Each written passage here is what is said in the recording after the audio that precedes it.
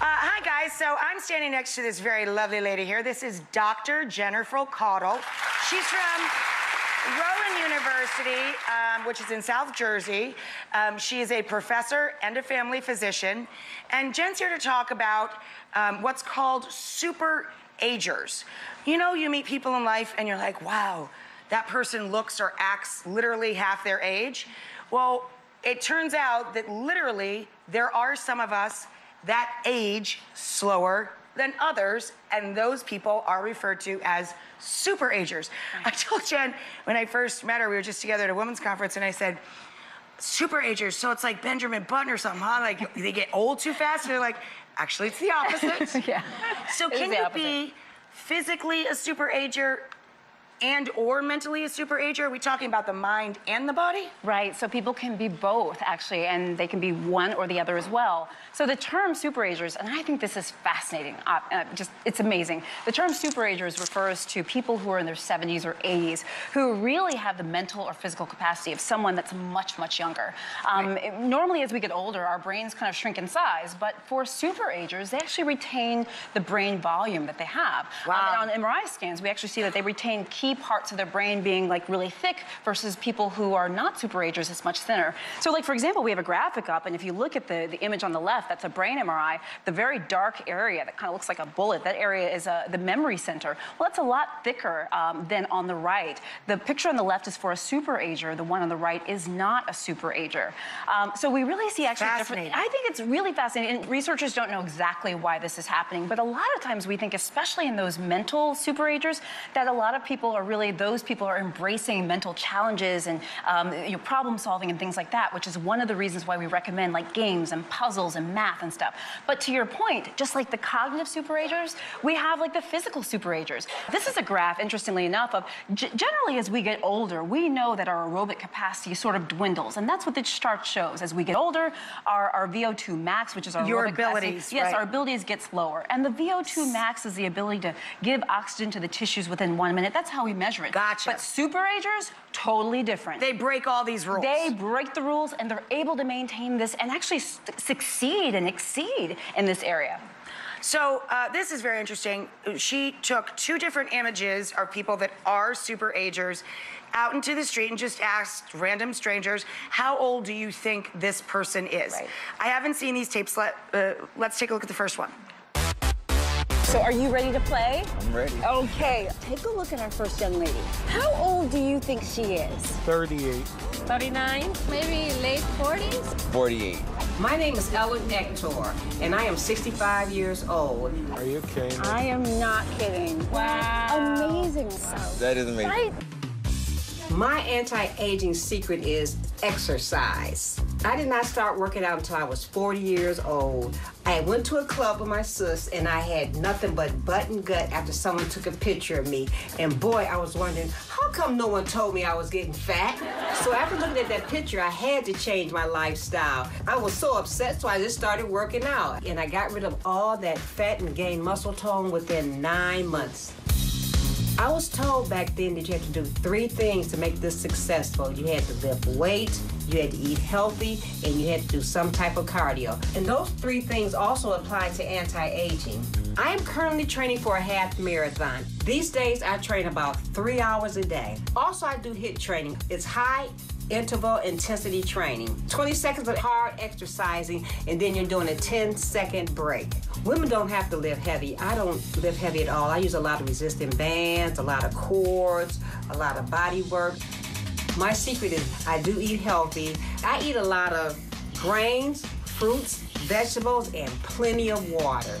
I keep nice skin by using nothing but petroleum jelly, Vaseline. It's only 99 cents. I just put my hands in it and just slap it on my face and go right to sleep. So women over 40, remember, it is never too late to start, because who doesn't want to be cougar fit? This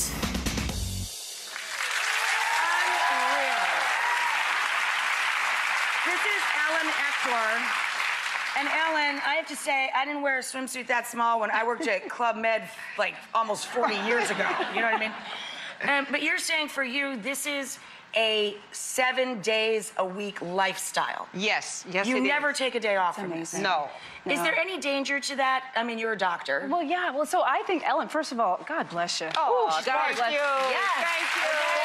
Thank you. I mean, the exercise is amazing, and as a doctor, that's what I want people to do, is exercise improves cardiovascular health, it decreases the risk And brain, factors your brain for function. diabetes and heart disease, and it reduces risk factors for dementia. But we also know that exercise can maybe improve mitochondrial activity, which might help with anti-aging as well. You know, I always say check with your doctor first, because to your point, not everyone should be everybody's and can be capable of 7 days of... and to the level that you're able to do it. So I want you to check with your doctor, I always say. But I tell people, even if they can't do what you can do, which I can't do what you can do, but it's important to start small and be consistent. And to try new exercises, because that's what helps work our brain. Yeah, everyone tells you to always mix up your workouts. Yeah, change it But up. you do say it's very important to you, Ellen, to take some mindful rest every day, Yes, correct? yes, yes. I meditate mostly every day, and on Sundays I'm doing yoga, and I'm also doing meditation class. Wow. And then So I do really, a lot of Sunday swimming. is your day of rest. It's Right. just active in that it includes yoga. Yes, because you rest, you rust. If you rest, you rust. You rust. So Ellen's going to show us a couple of her signature And moves. I want you two guys. Oh, I better You want us to? work out. Okay, all right, I'm ready. Yeah. I'm ready. No more tea. Okay. Look at Okay. these sneakers. You see, Oh my she's got gosh, so fur-trimmed cute. kicks. That is crazy. So cute. All right. Okay. Go for it. What's one of your key moves? Our first one, we're going to do squats. Now, a lot of women can't squat because they complain of knee, and their knees will get injured. But I'm going to show you how to do a squat in a chair. Everyone has a chair at home, right? So Well, come on over hopefully. here. Come on over here, Rachel. You go You're ahead, gonna- doctor. I'll come on this side. Okay, I'll Okay. come up. Only Get one in to the be in the chair. Okay. Oh, we just have to go next to the chair. Get in front of the chair, right in front of the chair. You want to do it? You get in front. Okay. I'll stand next to you. Okay. This is a trio, guys. So we're going to have our hands out. Make sure your body is straight. Your shoulders have to be straight. And you're going to focus on something in front of you. I do not want you to look down, ladies. Okay. We're going to come back in the hips, nice and slow. Nice and slow. Come back up. Squeeze that tush. Let's Oh, do I it got a one lot more of tush to squeeze, lady. But you know, tushes are in style now. gotta do So it go again. back Yeah, down. well, it doesn't matter whether it's coming or going in Come style. Mine's still there. on. Okay, guys, that's our lunges. Good. Okay, now That's our squats. I'm sorry. All right, now I'll get on this side and stay on that side. Now what? These are all functional training exercises. These are things that you do in everyday life, like picking up your baby, even picking up your purse. I have a purse right here to let you guys. Rachel?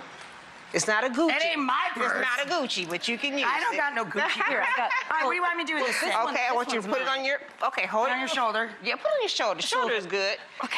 And we're gonna, again, look straight. Make sure your shoulders are straight. Stand up nice and tall. Let those twins kind of feel good. Yeah. Let's bring that right leg forward, and we're gonna bend that knee to a 90-degree angle. Just come down and bend it and come up. Squeeze those buns. One more time. Left leg. Come up. It's so weird to talk about my twins and doing squats. All right, last one. We gotta move. Our last one. We're gonna do another functional exercise. This helps with the brain because it makes you think. You're using both your body parts. You're using your legs and your arms. You're gonna do jumping Here, jacks. Joey. Throw that purse. Okay. Okay, ladies. Okay, we're gonna cross. Let's get some cardio in here. Let's go. 1. Okay, check out Mimi. Watch 3, this. 4. How old do you think she is? 62. 62? 58. 68. My name is Mimi Kirk. I live in San Diego, and I'm 79. I was gonna say she looks 40. No. God bless her. Right? That's great. Doesn't she look amazing? Yeah. I became a vegetarian when I was 30 and a vegan shortly after that. It wasn't until much later that I discovered raw food. What happened is I went to my doctor, and he told me that my blood pressure and cholesterol was high, and he handed me a prescription. And all I could think about is my whole family is on medication. So I started started searching around and reading and looking up studies, and a raw food diet kept coming up. And I thought, oh my goodness, carrot sticks and celery. And then I discovered some recipes online. And then I started making my own recipes. Eating a lot of greens and fruits and vegetables really help that. So I'm going to make you a green juice. We're going to have some of the greens, which are kale. There's spinach, long cucumber, celery, and apple. Then I'm going to put in a little ginger and maybe a little piece of lemon, and that makes a beautiful drink. Taking a little extra minute to juice really doesn't mean anything if you're getting all these nutrients. And I feel so good when I drink this in the morning. It's a beautiful glass of juice. I wish you could taste this. It's so delicious. Mimi wants some taste-o-vision, right? Hey, Mimi, you look beautiful, obviously. Are you going to walk us through a couple more of your tips here for Dr. Jen? I am, because most people think you can't have desserts or chocolate or anything if you're on a raw food diet. There's a lot of urban myth about raw foods, but I really feel I'm a great example of healthy living and eating delicious food. So I'm going to make a dessert because everybody loves dessert.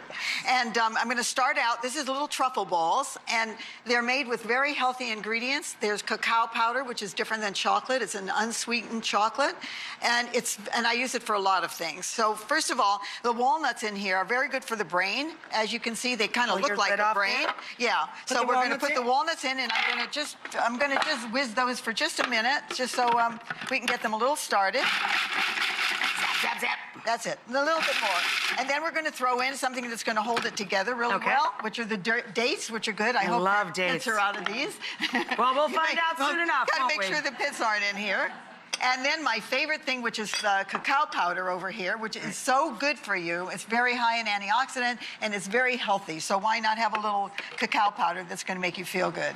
And then one of my favorite things to use is coconut oil. I put it on my hair, my skin, everything. I love coconut oil. It's like my mom with olive oil. Oh, yeah. To toe. It's the same thing. And I even do a mouth rinsing with it in the daytime. It's called oil pulling. Very good for your gums. So I love the coconut oil. I use it in a lot of my chocolate recipes. Then we have coconut here, which is really good. This coconut is really healthy for you. I'm going to put some of that in. It makes this taste really good. It's kind of got the vibe of an almond joy going on in here. Yeah, and then we have a little bit of vanilla, which is always good in chocolate. And then we have some almond butter. And this is it. And this is all healthy, and a little more protein. You can eat this dessert. You can keep it in the refrigerator or freezer and just pop it when you need it. So this should be good. Now we're going to just grind it all up. Here we go.